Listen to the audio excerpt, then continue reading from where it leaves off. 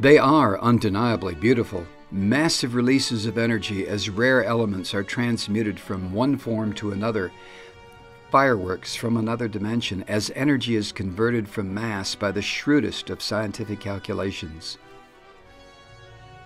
There is certainly a lot to ponder watching these explosions, the capacity these weapons have to destroy civilized life, the arcane and brilliant series of experiments that led to their discovery, the fact that the secret of their creation is fast becoming common knowledge among dangerous and barbarian adversaries.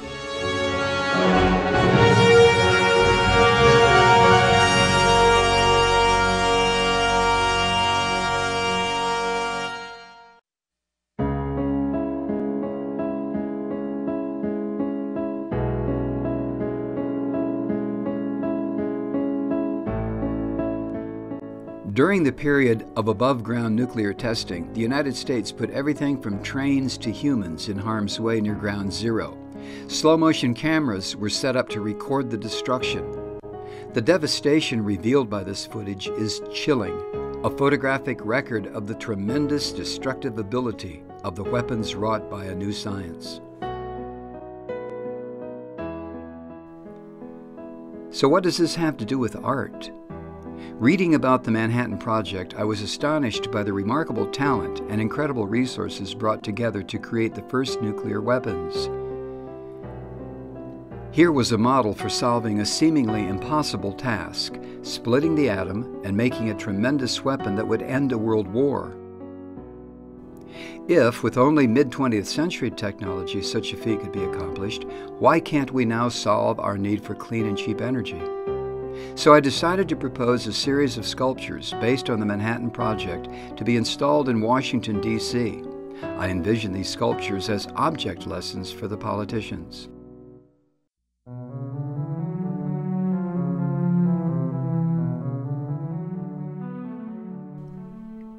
One of the capital's most recognized and admired monuments is this famous raising of the flag at Iwo Jima. This icon is without question the most famous example of a two-dimensional photograph reconfigured as a sculpture.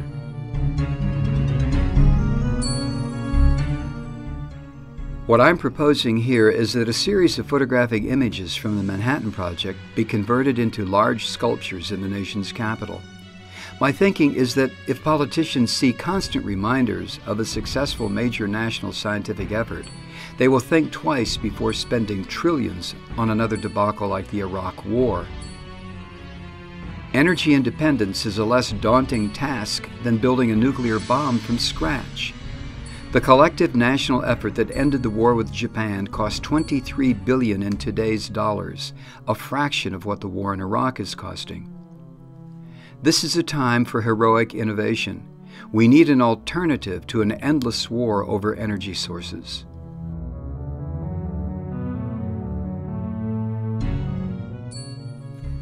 We have a rich photographic history from the Manhattan Project.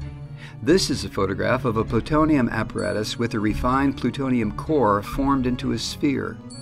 This radioactive metal is surrounded by tamper blocks, material designed to bring the nuclear core to an explosive state as the tamper blocks are added.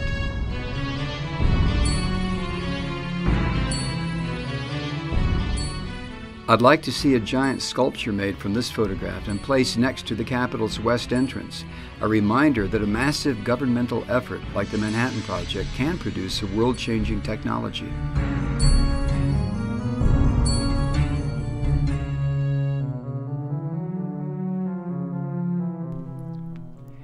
This is a photograph of the hand of Harry Dalian, a physicist who died from a radiation accident involving the plutonium apparatus.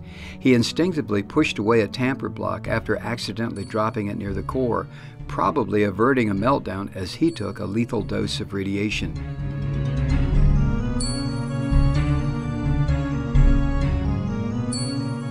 I'm proposing putting a giant marble sculpture of this hand on the east side of the Capitol, a reminder of the inherent dangers of nuclear technology and the heroism of Harry Dalian.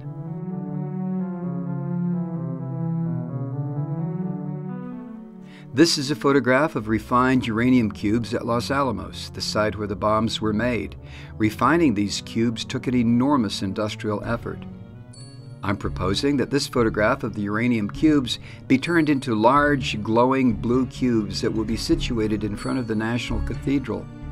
Here, the sculptures might prompt churchgoers to consider the possibility that funding energy research is a better strategy than counting on divine intervention. Harold Edgerton, an MIT engineer, was hired by the government to photograph nuclear tests in the shortest possible time span. He invented a shutter that was able to record an explosion, like this image, at a 10/1000th of a second. I'm proposing taking this image, making it into a large sculpture, and placing it in front of the Lincoln Memorial. Abe would gaze out in perpetuity on a symbol of American technological dominance unimagined in his time.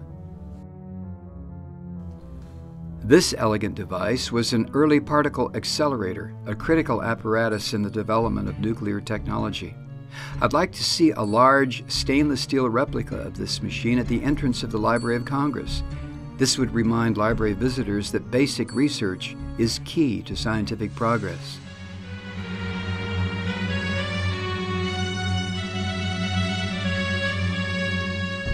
This image was made with a standard movie camera at the Trinity test, the first nuclear detonation. This is the first few milliseconds of the nuclear era. I'm proposing that this sculpture be put in front of the National Archives building, a reminder of the instant in time when human history changed irrevocably. This image depicts witnesses to an A-bomb test sitting in Adirondack chairs as the blast goes off. They certainly deserve their place in the pantheon of iconic images from the nuclear age of discovery. Here, I've placed an industrial fiberglass copy of these loungers in front of the FBI building. Bathed in the red nuclear glow of an atomic explosion, they can forever gaze at the great blast in the distance. Perhaps the most absurd image from Los Alamos, the place the first bombs were made, is this cake celebrating the bikini tests in the Pacific. The Pentagon should be the home for a giant version of this nuclear age confection. One would hope the generals would see this as a celebratory object, since it calls for a technologically derived alternative to endless war. This image of a man standing next to what looks like a stack of bricks is actually an image of the pile, the apparatus that Enrico Fermi designed to produce the first nuclear chain reaction at the University of Chicago. A bronze sculptural version of this photograph should be constructed on the White House lawn. Perhaps the fog of idiocy that got us into Iraq will be momentarily lifted as the President and his advisors ponder the technology that ended World War II.